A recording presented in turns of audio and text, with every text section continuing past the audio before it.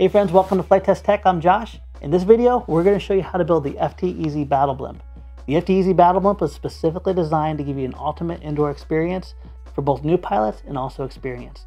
We want to develop a design that basically gives you the ability to fly in very small areas and also really provides a great educational experience for all of our friends in FT STEM. The FT Battle Blimp is simply built around an 18-inch balloon, or you can upgrade to our Mylar FT Easy Rocket Blimp. The benefits of the Rocket Blimp is it not only gives you a little bit more speed, but it also is latex free. Now, as I mentioned earlier in the video here, we have two different types of power packs. If you're new to the hobby and you want to be able to fly not only the Easy Battle Blimp, but also over 20 other different designs, feel free to get this 2-channel Easy Power Pack. This is going to give you everything you need from your transmitter, your battery charger, motors, flight control board, everything. If you already have one of these and you have a transmitter, or you have our pocket transmitter that actually will speak to the same protocol that flies these planes, you can simply buy our Easy Power add-on. Now, this isn't going to give you the charger or the transmitter, but it is going to give you everything else you need, and then all you simply need to do is use your existing charger or your pocket transmitter or the one that comes in the power pack. This is a really great solution for those who have school or STEM programs that maybe they want a 1-to-1 student ratio, but they don't need a transmitter for every kid because they're only flying a few at a time. I'm not going to worry about opening up this guy right here. I'm actually going to go ahead and use my pocket transmitter so we can show you how to do that in the Easy Power add-on. The only other thing I'm going to add to this, because it's so much fun, is our optional LED light strips. Now, you get 2 light strips in this kit, but you only need 1. I'm going to show you how to put it on your gondola, so that way you have a custom lighted experience. And the nice thing is, this goes on the gondola, which means you can change it from balloon to balloon, even if you accidentally pop it while you're doing battle. Let's go ahead and put our electronics aside and our transmitter aside, and we'll also put the fins aside, and we'll focus completely on our little gondola here. First thing we're going to do is we're going to package all of our electronics, and we're going to start installing them. Right here in front of me, you see all the basics of what we need to basically put on the gondola, minus our little LED strip, which we're going to put on last. The first thing we're going to do is we're going to go ahead and fasten our little tiny control board onto our gondola. Now, you're going to notice that there's a little top and a little bottom hole. This is going to give us the ability to zip tie the control board onto the gondola, which means it's going to be easily removable. This is specifically for our friends who are doing STEM programs or youth programs that want to be able to take these electronics off and switch them to other platforms later. First thing we're going to do is we're going to go ahead and pass our zip tie through, and we're going to tighten it down. It doesn't have to be overly tight, we just don't want it to move very easily. And if you want to protect your antenna from getting knocked off from takeoffs and landings, all we're going to do is just pass it through this bottom hole, and that's going to make our antenna kind of bend sideways. And that way, as it rubs up against the ground, you're not going to snag it and fatigue. It's important when we zip tie on our flight control board that we make sure that our battery lead is pointing forward. The easiest way to make sure it's pointing forward is by looking for the openings of where our motors are going to go, and to make sure the lead is pointing towards the same direction.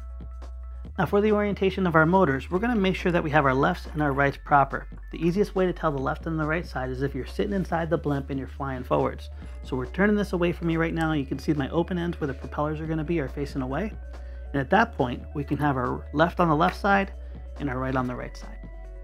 Now, before we install our motors, we're going to go ahead and install our props. It's easier to do this now than later. For our blue motor, since this is an attractor configuration, we're going to find the propeller that has a little B marking on it. You're going to notice your B right by the tiny little round part on your propeller.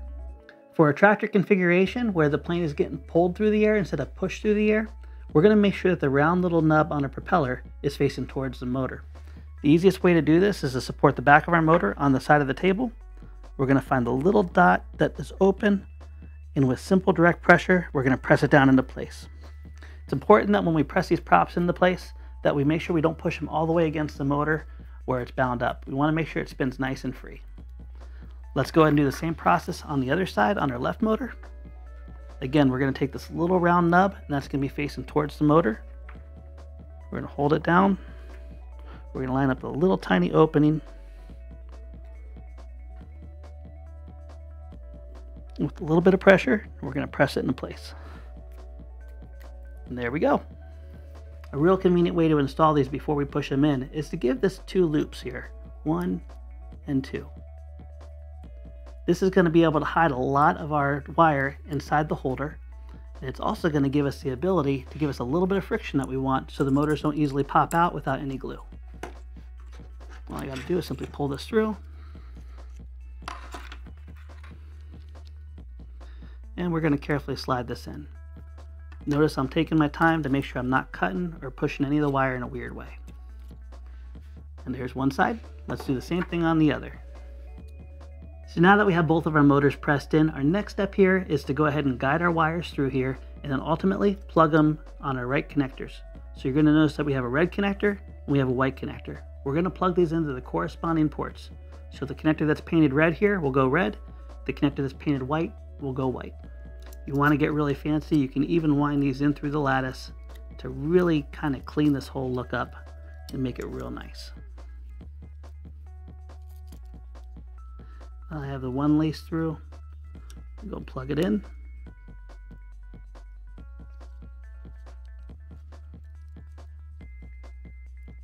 Same thing on the other side. Just go ahead and lace it through.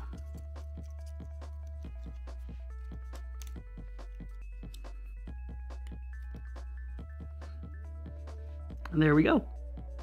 Now at this point, all of our motors and all of our electronics are hooked up. We could actually tape this to a balloon and go ahead and fly it and enjoy it. But you may notice that there's two white ports here, and those two white ports actually tie directly to our LED lights. Now you can choose to put both strands of lights on this or just one. In the videos that you were watching, we were actually only flying with one strand of lights on just to save some weight. It's completely up to you how you do this, but in this part, I'm going to go ahead and show you exactly how we tape this on. The first thing we're going to do is we're going to go ahead and pick one of our ports here and we're going to plug this in. I'm going to go ahead and pick the one that's closest to it. There we go.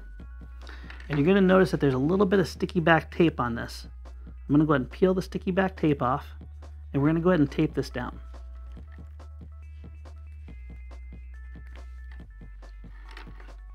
An easy way to kind of consolidate a lot of this is just to kind of wind this up as we get closer and closer to the very top here. Once we've gotten close enough to the very top, we can go ahead and put our lights starting right on the center. And we want to kind of time our bend or our positioning of this so we don't bend it right on an LED light and damage it. So we're going to have 4 LED lights on the bottom on one side and 3 on the bottom of the other side. If we bring this around right over all the way, and we can even bring it right around and stick it to itself. And just as simple as that, we have it all on. Now there's something that's really important here. We don't want to put this directly on a balloon because you can see that these are actually quite sharp. If we put it on a balloon now, there's a good risk that we'll pop it. So for that reason, we're going to go over with a simple piece of clear tape, and we're going to put a piece of clear tape all around this. So no matter how we attach it to the balloon, it will not pop it.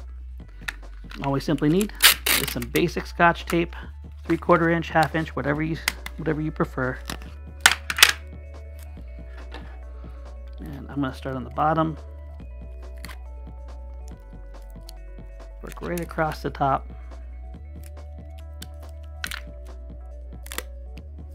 There we go, and then right back down to the bottom.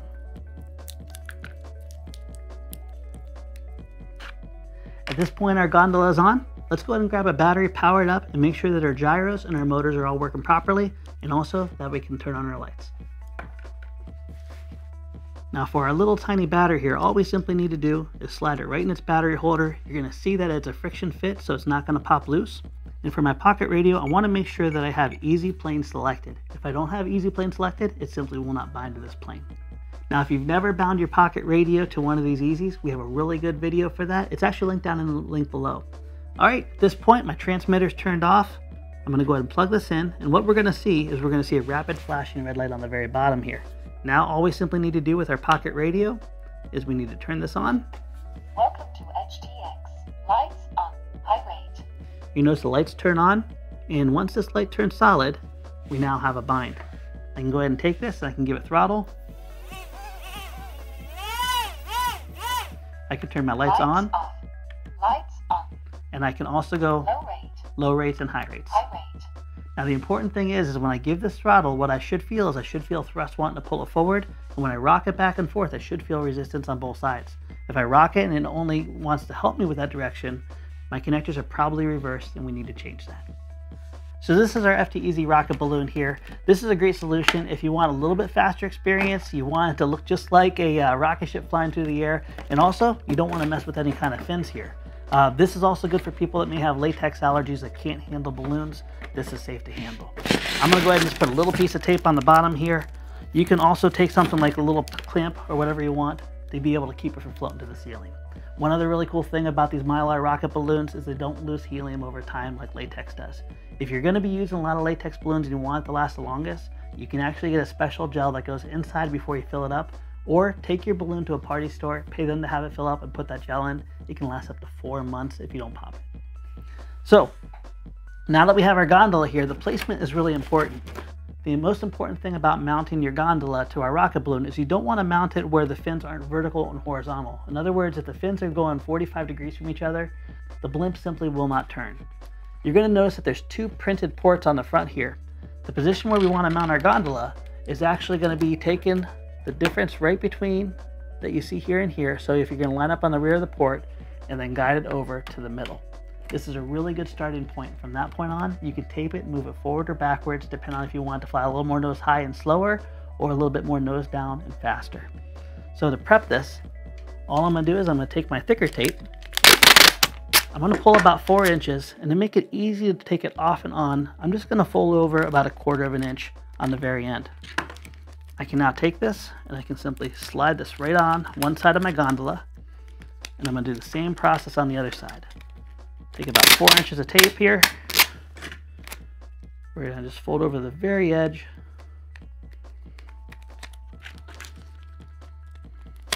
And we're going to tape this on. There we go. Again, we kind of practice our placement. We're going to split the difference on the back part of this port. We're going to go right over to our center seam. And the nice thing is you can kind of see with these wrinkles, they pull a perfect perpendicular line that we can line up on. And we're simply going to tape that down. And for positioning, we want to make sure that our gondola is mounted directly over the seam, and that it's also perpendicular seam or parallel with these printed lines. You're going to notice at this point it's now heavier than air, so you don't have to worry about it flying away. At this point, we're ready to take this out for its very first flight and see how it does. But before we do that, we're going to show you how to mount the exact same gondola on the included 18-inch white latex balloon. Now we just showed you how to take the FT Easy Battle Blimp gondola and put it on the rocket balloon. Our next step here is we're going to show you how to basically mount the fins to our latex balloon that we included with the kit. This is an 18-inch latex balloon, and we have 2 different fin options. And we did this for a very special reason. Not all balloons are the same. Some have more of a oval shape, an egg shape like what you see here. Other ones kind of protrude down and they kind of look like a bubble, and it kind of tapers and then flares out a little bit. We gave you 2 different fin options to basically give you the best opportunity to be able to fit either of those 18-inch balloons, whether you use ours or whether you use someone else's.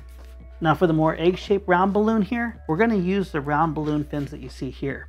If you have a balloon that is more like elliptical, I don't know how to describe it, but has more of a tail on it, you're going to use the retro fins that I have here on my right. So the first thing we do before we mount the gondola is we're going to go ahead and prepare our fins. We're going to tape them on, and at that point, we can tape on our gondola and go fly. You're going to notice that you have 3 tabs here. The first 2 tabs we're going to go ahead and bend straight down.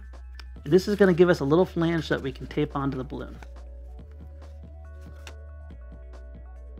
Now the easiest thing to do with our balloons is just to take a clamp or a string, and you can see that when I hold this up, it's pretty flush. We put a lot of heart into making sure the balloons we give you guys are going to fit real nicely. But if it doesn't fit perfectly, it's very easy to kind of extend one of these tabs or kind of stretch it to the balloon. And don't worry if there's a little gap in between the balloon. It won't hurt a thing. Next, we're going to take 3 pieces of tape here, and we're going to put that tape right on the bottom of our tabs so we can tape on our fins. There's 1, there's 2, and finally there's 3.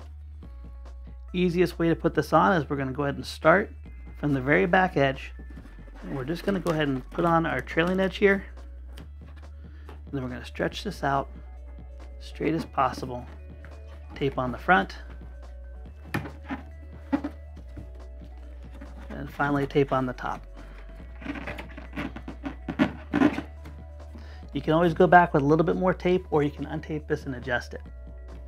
There's one side. Now let's go ahead and do the same process on the other side.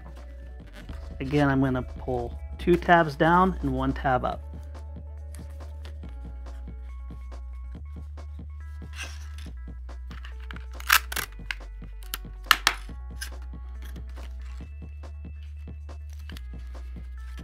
And these And these fins are kind of a guide. You can change the shape of these to get different characteristics.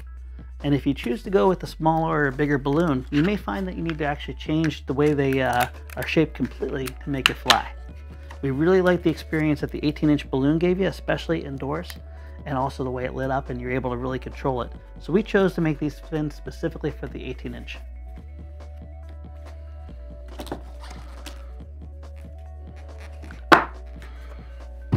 At this point I can just kind of hug my balloon here.